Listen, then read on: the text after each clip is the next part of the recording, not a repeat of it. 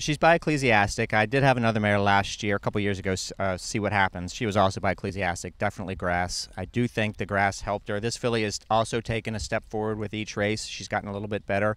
I think the grass also moved her up. She came flying from a little bit out of it up at Pimlico to win. She's trained in the mornings with Lay Weekend. She's worked with Lay Weekend.